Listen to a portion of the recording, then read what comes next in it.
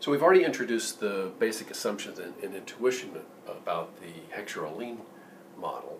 Now I want to go into this in a little bit more detail using graphical techniques. So if you recall, Heckscher-Ohlin assumes identical technologies, identical tastes across countries, but that the relative factor endowments of the two countries differ, and that the goods have different factor intensities. The particular assumption, we have two countries. We have country A and country B. Going to assume that country A is capital abundant. Equivalently, that country B is labor abundant. Good X is the capital intensive good in both countries. Y is the labor intensive good in both countries. And we will have this set up in order to analyze the direction of trade according to Heckscher-Ohlin. So Heckscher-Ohlin is a neoclassical model that is trying to explain the patterns of trade. Okay. Bottom line, it's about predicting the patterns of trade. And the differences in the factor endowments are going to drive relative prices and drive countries to have an incentive to trade with each other.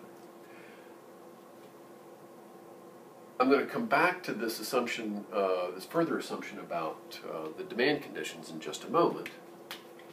But let me draw representative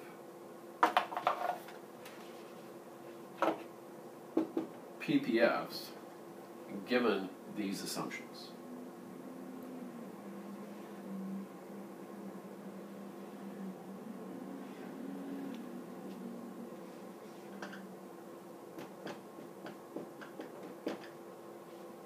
So the PPF that's skewed out towards the y-axis,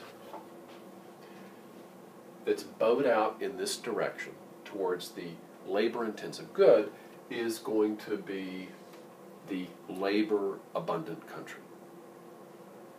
And the other one that's skewed out more towards the capital-intensive good is the PPF for country A. So the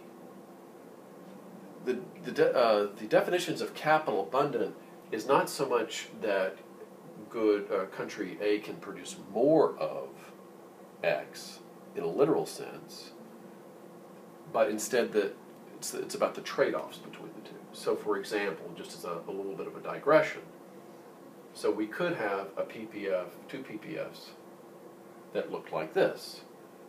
Okay? This would be the PPF for country A. This would be the PPF for country B. A is skewed out more towards the capital intensive good. B can produce more of the capital intensive good, but it's the trade-off that matters. Okay, so let's go into this now, thinking about the demand condition, because this is purely on the supply side. This is just the production possibility frontiers, and this is where this assumption is going to come into play. So this is a more stringent assumption that is actually required for Heckscher-Ohlin, but this particular assumption is going to make it easy to draw. So we're going to assume that good X and good Y are always consumed in the same proportion in both countries. Now, how do you depict that?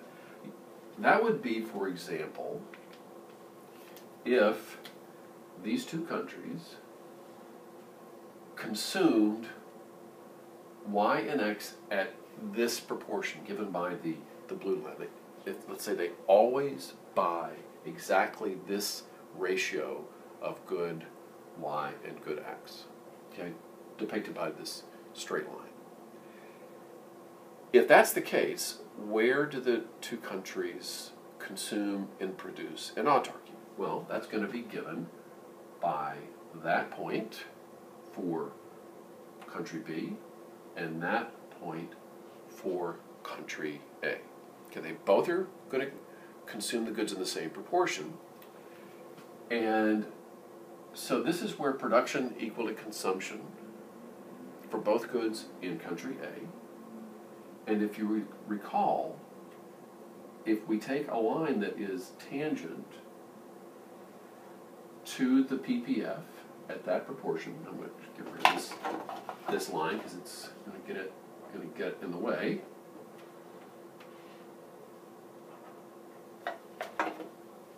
So the tangency of this line of the PPF is going to give us the slope of that is going to give us the relative price of X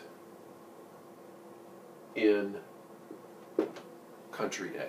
So that angle, or the slope of that blue line, is the relative price of X in country A in autarky. And the slope of the PPF at this point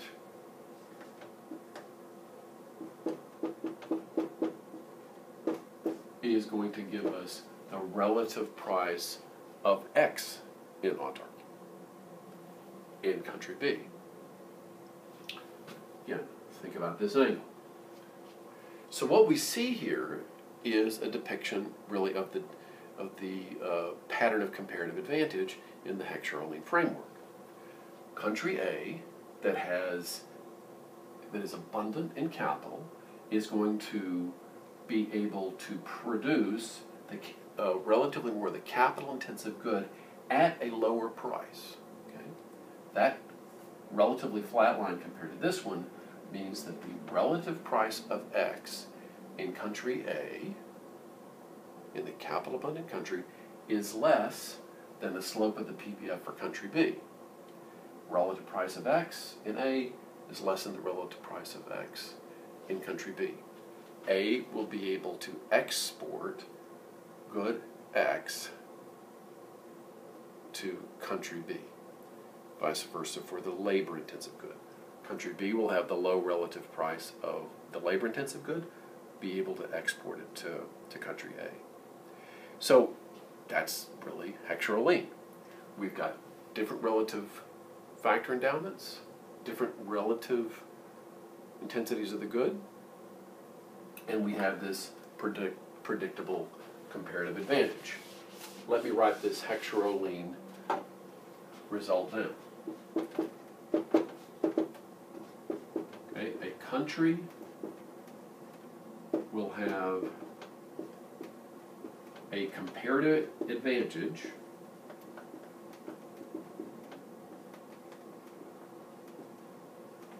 in the good that uses its relatively abundant factor intensively.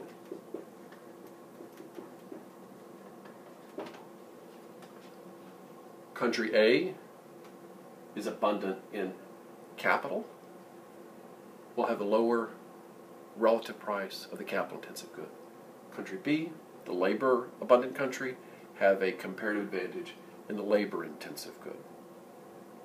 Now let me come back to the intuition that I introduced in another video.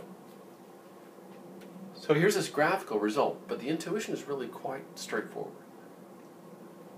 The abundance of capital in country A means that the capital will be cheap in country A. Cheap capital means it's going to be cheap to produce the capital-intensive good. You can produce the capital-intensive good cheaply, you can sell it at a low price. That's Heckscher-Ohlin.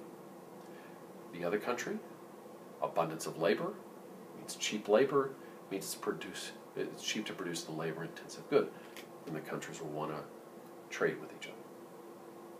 So that's a graphical version of the Heckscher-Ohlin framework, and we've got one more that will be looking more directly at factor price.